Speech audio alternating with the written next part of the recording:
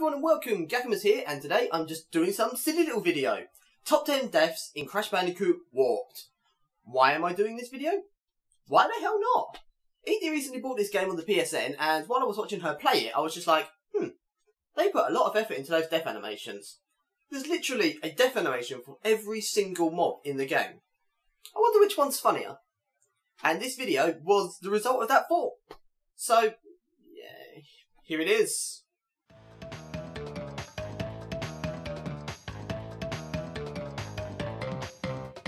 Okay, so number 10 is when you get kidnapped by a pterodactyl while running away from the stegosaurus. The reason why this is only number 10 is it's not very easy to die from these things. Plus also, there's that one on that one level that doesn't kill you but takes you to a hidden part of the level. But, you know, these guys are probably only looking out for their babies and probably see you as food. Wait, does that mean Crash gets eaten? Oh, poor Crash.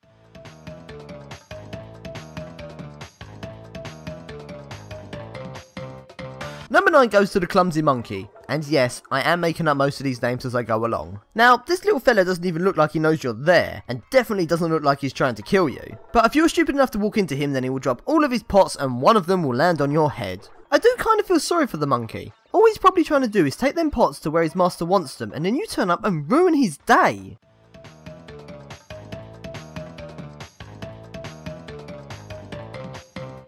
Number 8 is a strange one. It's where you get abducted by the guys in the tiny flying saucers. But where do you go? There's no way you could fit in that tiny thing. Unless it's like the TARDIS, of course. No, my theory is that you're not really being abducted, but either being teleported away or broken down into tiny particles so you can fit in the tiny ship. It's kinda creepy.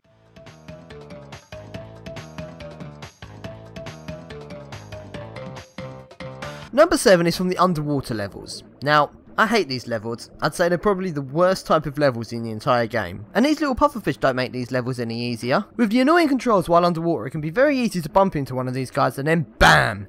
You're inflated up just like the fish. This is kind of funny for the first 4 or 5 deaths. Then it just gets annoying.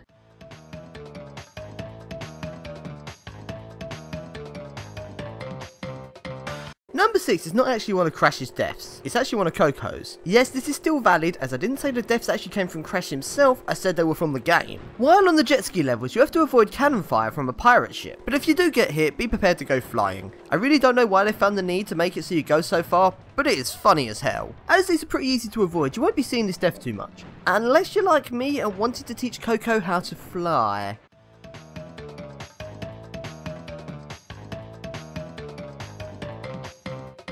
Number 5 is one that I had not encountered until trying to die. In the tomb levels there are some spike traps that you have to avoid. Now, these are some of the easiest traps to avoid in the game, and I really can't see you getting hit by them unless you are very careless or doing a time trial. But if you do manage to get hit by one, Crash will, instead of getting impaled, jump to the ceiling and cling on for dear life. But technically, he doesn't get killed by the spikes. So is it fear itself that kills him? Because once the spikes go back down, he could easily just jump down and continue on.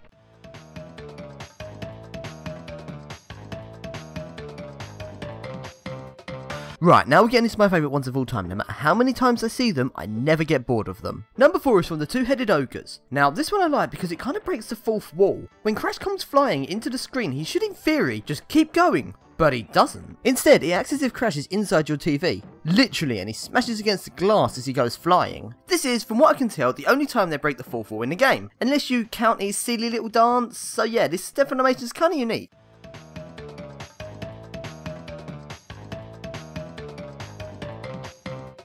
Number 3 is another one of Coco's deaths from the jet ski levels. This time from hitting one of the guys in the rowboats. Now, I feel it would have been enough if you had just destroyed the boat with the jet ski, but no. The guy who was just rowing around in circles gets so angry he hits Coco on the head with his oar so hard that you lose sight of her. It's just brutal. Also, I hope Coco knows how to swim.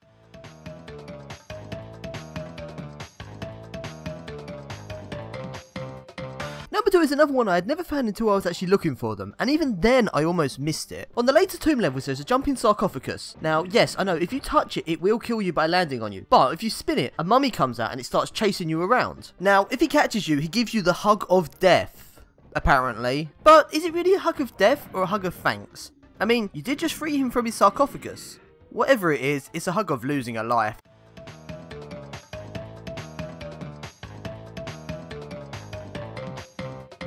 And finally, number 1, the moment you've all been waiting for, or skip to. It comes from one of the first mobs in the game, the frog.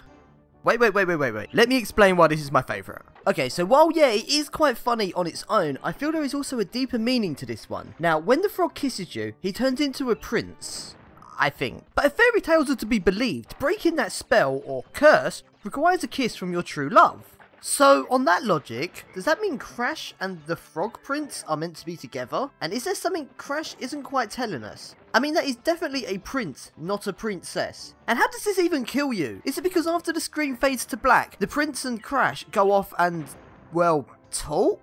We will probably never get official answers to these questions, so I'd like you to let me know what you think down below. Anyway guys, thank you for watching my silly video.